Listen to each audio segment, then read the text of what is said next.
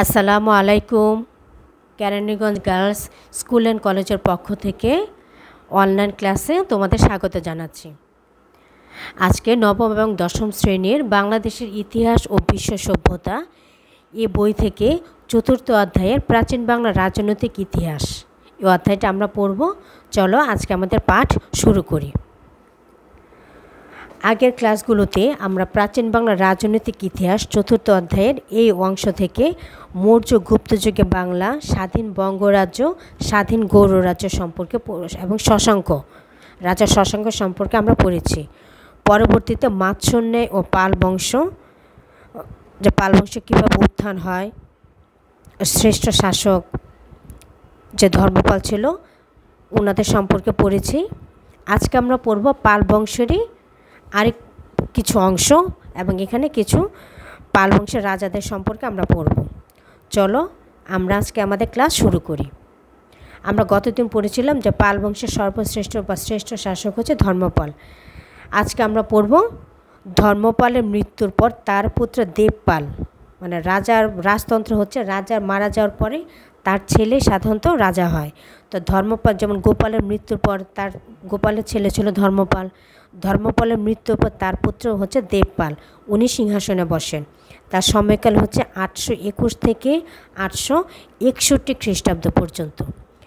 তিনিও পিতার মতো যোগ্য উত্তরসূরি ছিলেন। পিতার মতো তিনিও বাংলার রাজ্যসীমা বিস্তারে সফল হন। দেবপাল উত্তর ভারতে প্রতিহার ও রাষ্ট্রকূট রাজাদের বিরুদ্ধে সফল অভিযান পরিচালনা করেছিলেন।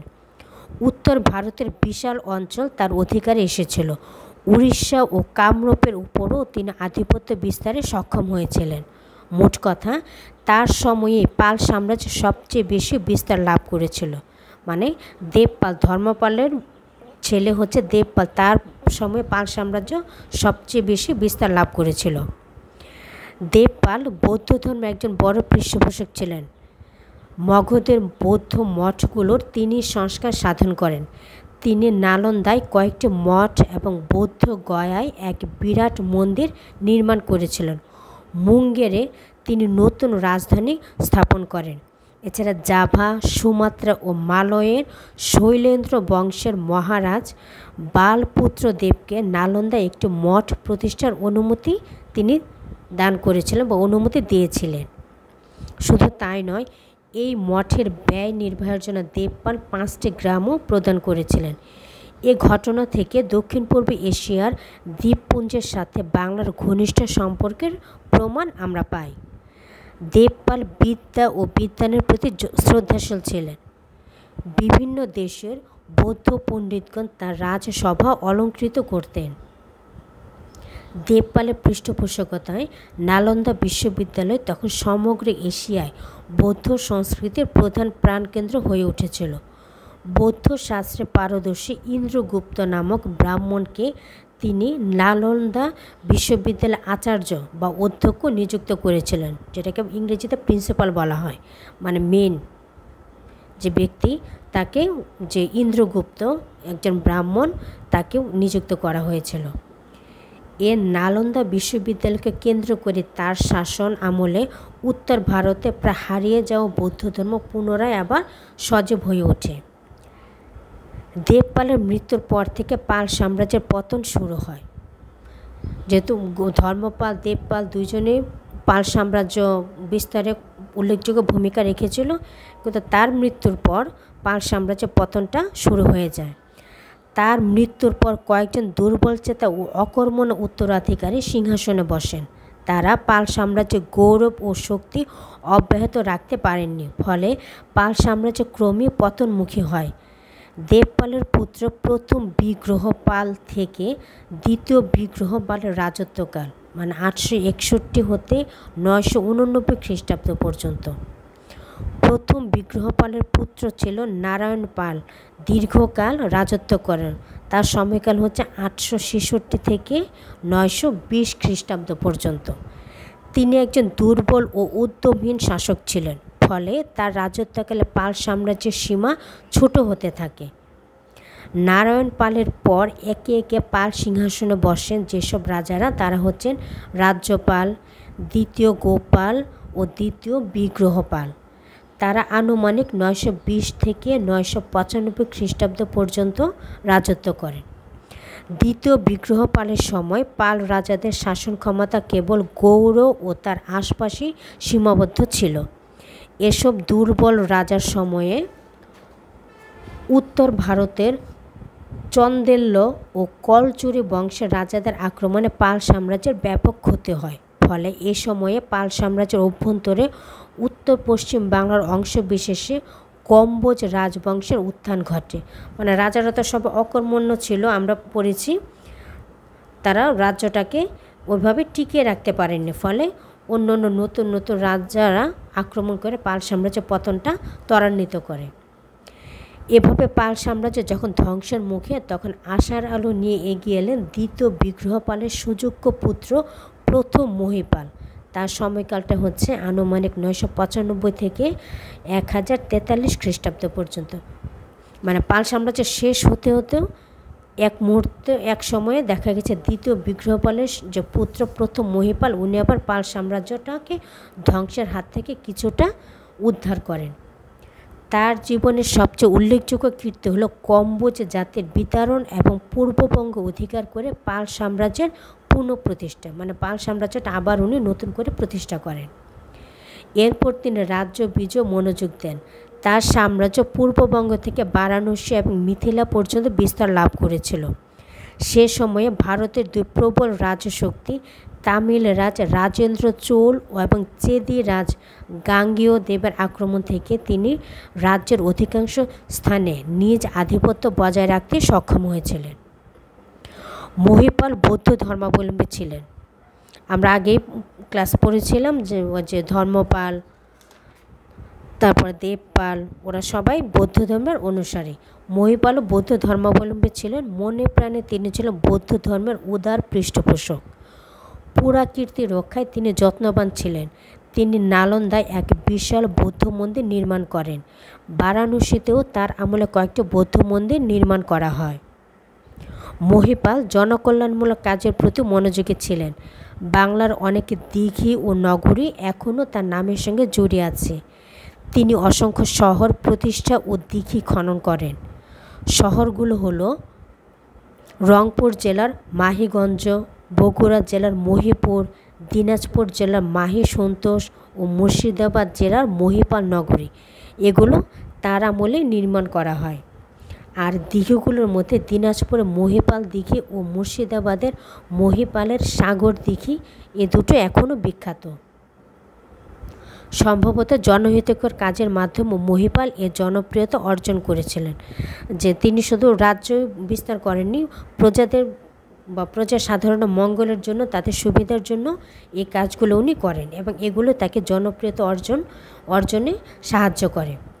মহিপালের 50 বছরের রাজত্বকালে পাল বংশের সৌভাগ্য রবি আবার উদিত হয়েছিল।